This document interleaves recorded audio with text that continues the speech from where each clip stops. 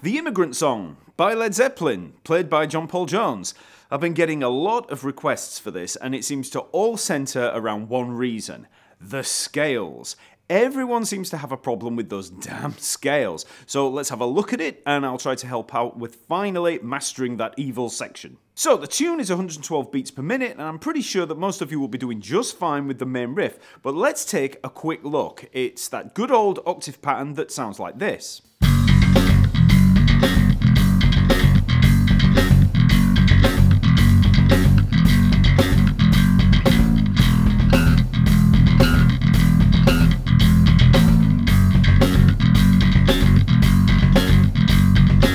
So here we just have a basic octave pattern on F sharp. So 2nd fret on the E string and 4th fret on the D string. And we're playing this rhythm. And as you can hear there, we're using the open E string to bring us back round. So we have the octave. There's the open E and back in. So then we also have that A at the 5th fret of the E string, leading down into the E octave. Okay, so that's going to be open E string and then the 7th fret of the A string. And then the A back in again to bring us back into the F sharp. So that looks pretty easy, or is it? The problem that you're going to have is actually the same kind of problem that you're going to have with the scales. It's not the fretting hand, it's the picking hand. The picking hand will always be the source of problems when you're getting finger twisted. The key is to always stick to the same finger order, whether you're finger picking or the same order of upstrokes and downstrokes when you play with the pick. So with that octave riff pattern, in terms of the finger picking, I actually start with a different finger to the one that I use on all the repeats after. So I start with the middle finger, the 2nd finger. So we've got 2 and then 2 again. So 2, 2, 1, 2, 1. Okay? It always helps to come back onto a shorter finger. So. And then when we hit the open E string, it's going to be the 2nd finger again. So. Then for all the repeats after that, I'm starting with the 1st finger. Everything else is the same. So 1, 2, 1, 2, 1. Okay? I just find that if you start with the 2nd finger on the first time, it just, something with the brain, it actually just helps keeping the consistency. So.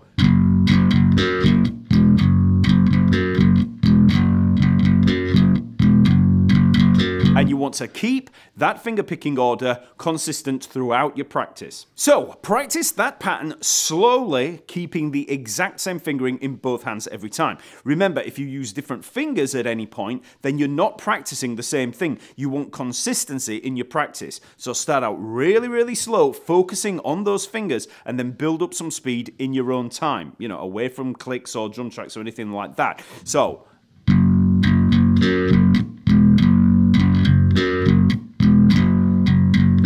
However slow, you have to go to make sure you've got that consistency, and then build up the speed. Then you can build up speed in your own time, and there are 3 backing tracks over at the Talkingbass website alongside the tab. So we've got 92, 102, and 112 beats per minute. So first let's try that at 92 beats per minute.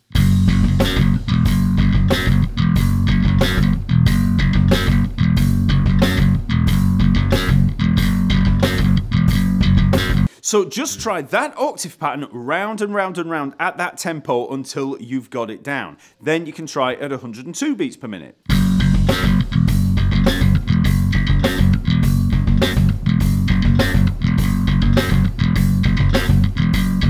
And finally, full speed 112 beats per minute.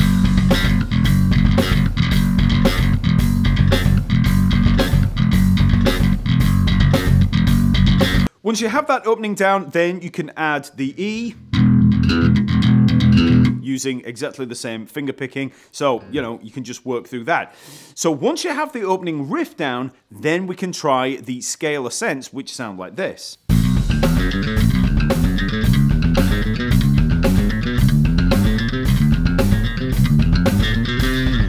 scales are all Mixolydian scales. The Mixolydian scale, or mode, is the same as a major scale, but we just flatten the 7th degree. So, as an example, if we were to play a C major scale, So that's C, D, E, F, G, A, B. C mixolydian would simply be C, D, E, F, G, A, B flat, C. So there, for the C mixolydian, we've got 3rd and 5th fret on the A string, then 2nd, 3rd and 5th frets on the D string, and then 2nd, 3rd and 5th frets on the G string. So it's a 2, 4, 1, 2, 4, 1, 2, 4 fingering pattern. So once you know that scale, all we have to do is play 3 mixolydian scales, A, B, and C, twice on each, always in ascent.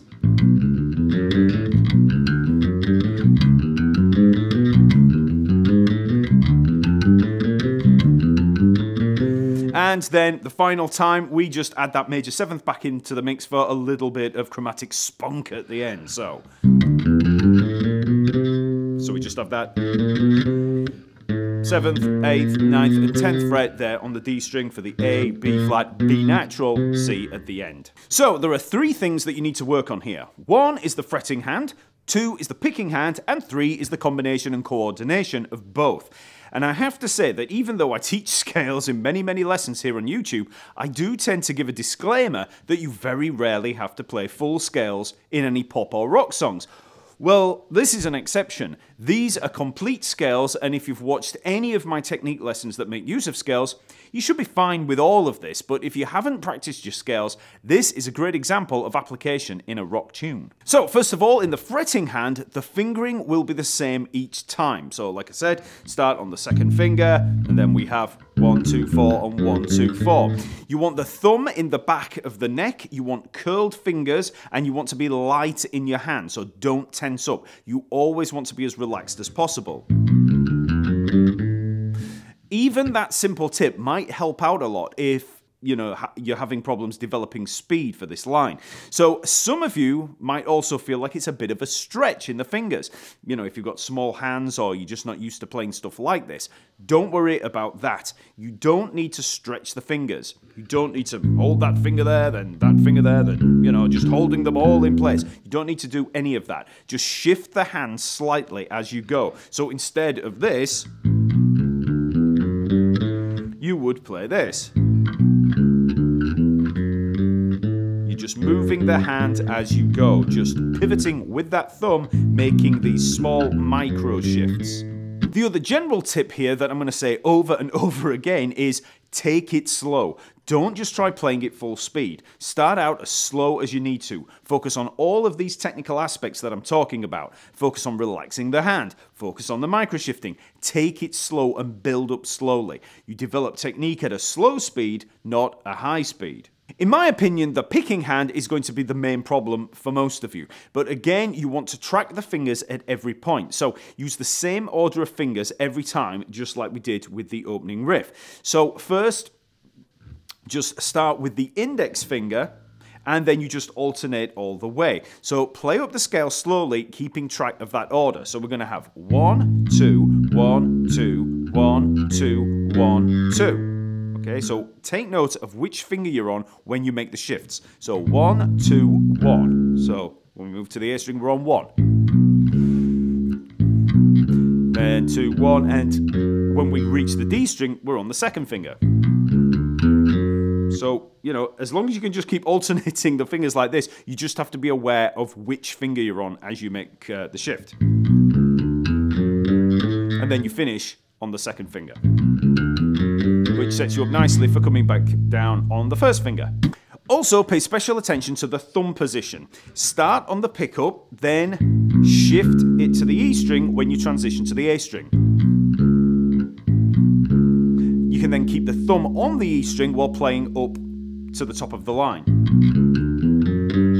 Then, when you come back down, you're going to be bringing the thumb back to the pickup. You don't have to worry too much about moving the thumb to the A string because the rest stroke there is going to mute the A string anyway. So remember, this is all about good muting and getting a clean tone.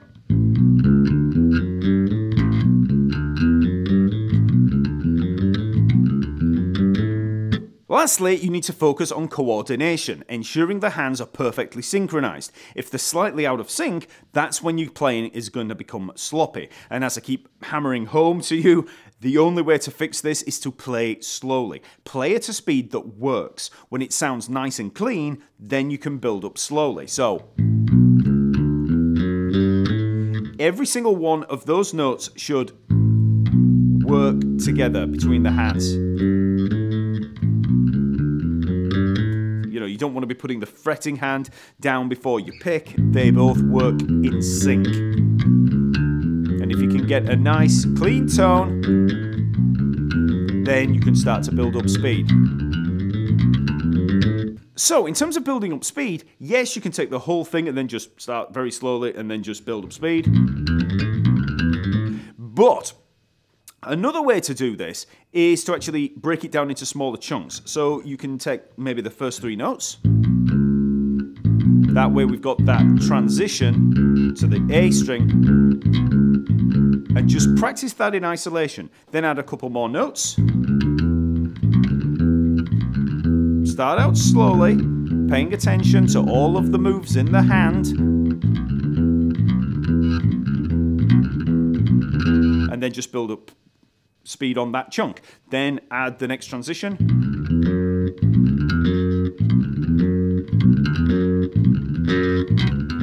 Okay, just bringing those string transitions in slowly and gradually. And then just up to that top. Don't jump back down, just play to the top. Slow.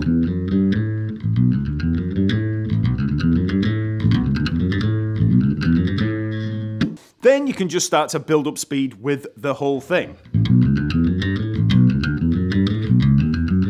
Getting used to the transitions. Then once you feel confident playing it away from any tracks without the pressure, then you can try with the backing track. So first of all, let's try 92 beats per minute.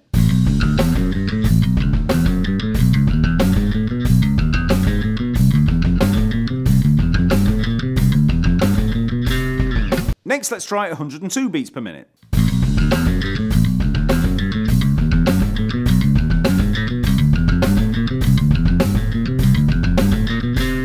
And finally, 112 beats per minute.